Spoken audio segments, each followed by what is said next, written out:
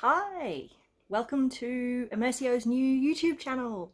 I'm Penny from Immersio, and we're doing a series of videos on making yourself a costume. We know a lot of our Larps, people get intimidated about not having the right costume. A costume can be expensive or time consuming to make, so we want to show you how you can make yourself costumes that would be appropriate for our Larps and probably appropriate for a whole lot of other Larps. Cheaply and easily with things you either already have at home or can get easily from an op shop or the fabric store. So today we're looking at making a little regency jacket, so a sort of ladies Spencer jacket. Part of the reason I really want to show you this is it looks really cool, the final result, but is actually really quick and easy to make, and will let you put it over the top of pretty much any high-waisted, long, maxi beach dress that you've got, and turn it into an acceptable regency outfit. So this one little project can actually really give you a lot of options for your regency ladies costume. The jacket we're making is going to be similar to some of these that you see in some of the illustrations in Jane Austen's novels, like this one. We're making it from an existing jacket, so rather than trying to construct a jacket completely from scratch, we're taking a jacket that I just bought for $10 at the op shop. There were heaps of jackets like this, so I don't think it's particularly difficult to find. I found one that fit me fairly snugly, so it's actually probably a teensy bit small on me, but you wouldn't want it to be too much bigger. Better to go a teensy bit small than a bit too big, because it should be quite fitted. So with that, we'll get started. Hi, so I am starting work on taking up this little jacket, and the first step is to mark with a bit of pencil or some chalk or even a pin where we're going to take it up to. So important thing to keep in mind, you want to make sure that at least one of the buttons is going to be there still so that you can close it. So if your jacket doesn't button until quite low, you're going to have to cut it a little bit lower. So always look for a jacket with a nice high button. This one's pretty good. That's sort of the bottom of my bust line. I probably want it a centimetre or two below that. So I'm going to mark it really around about here.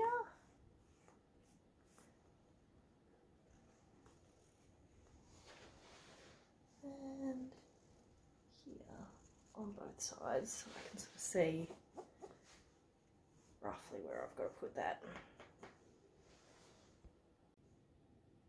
Right, so I've taken the jacket off, laid it flat, buttoned it up so that it's as flat as I can get it. I don't know, you can just see there the little line that I made while I was wearing it. I'm going to use this ruler to just neaten that up a bit and make sure that it's straight and going straight across, so we don't end up with an uneven jacket.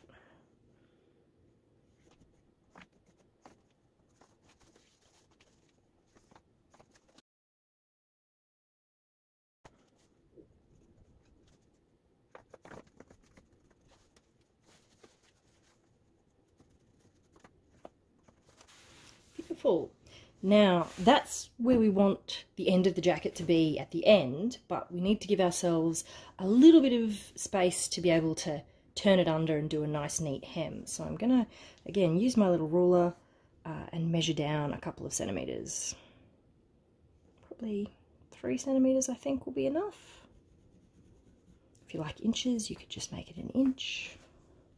And then I'm gonna again rule that so that it's nice and straight. I might make a few other little guiding marks for myself, just to keep that straight.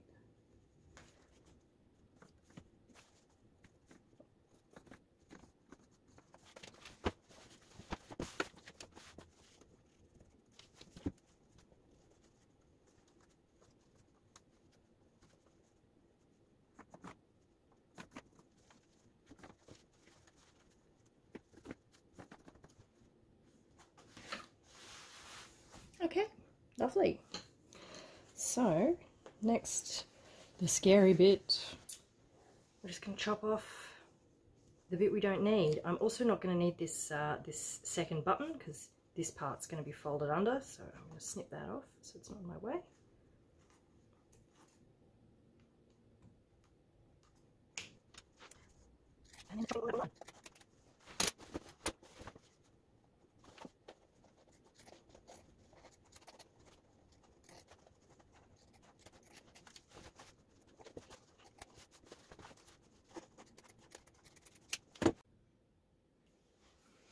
Right, so chop the bottom off. Now, to make life a little easier for myself, I'm actually going to iron this hem that I'm going to create over to where I want it to be. So I'm going to do one fold about half of the width, and then I'll do another fold the rest of the way. That will hopefully keep everything nice and still when the time comes to actually attach it.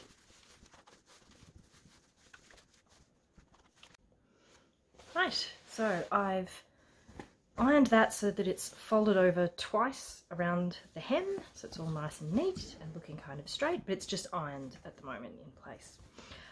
If you are comfortable with a needle and thread, you could go through and just do a little hemming stitch and stitch that, that hem in and you'd be done. But since this is a single layer jacket, and I think this will work fairly easily, I'm actually going to show you how you can do it without any stitching at all. So we're going to use this thing that's sometimes called fusible bonding web or hemming tape. Basically it's a thin tape of stuff that when you iron it will get sticky, basically, and it'll stick on both sides. So it's kind of like double-sided tape but for fabric. So we're going to give that a go.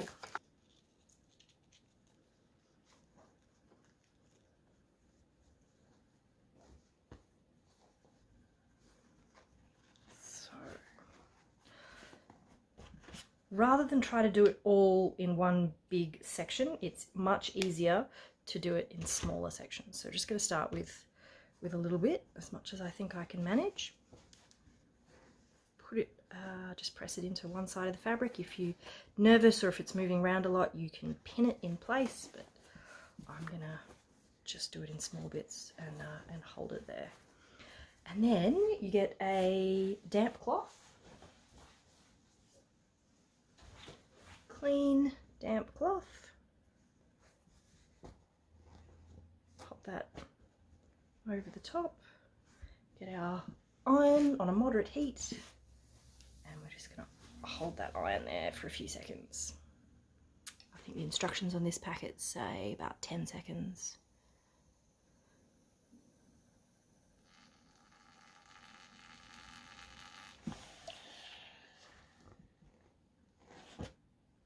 And maybe it needed a bit more because that's not super sticky.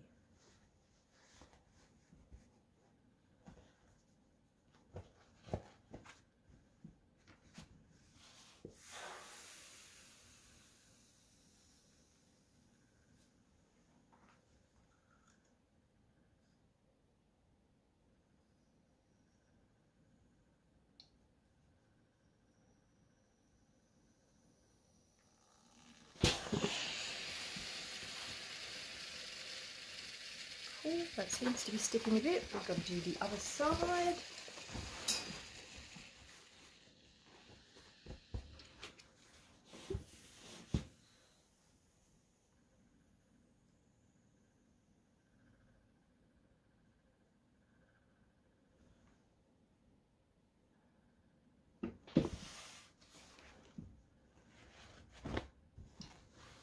And we'll let that cool, but that's looking like that started to bond.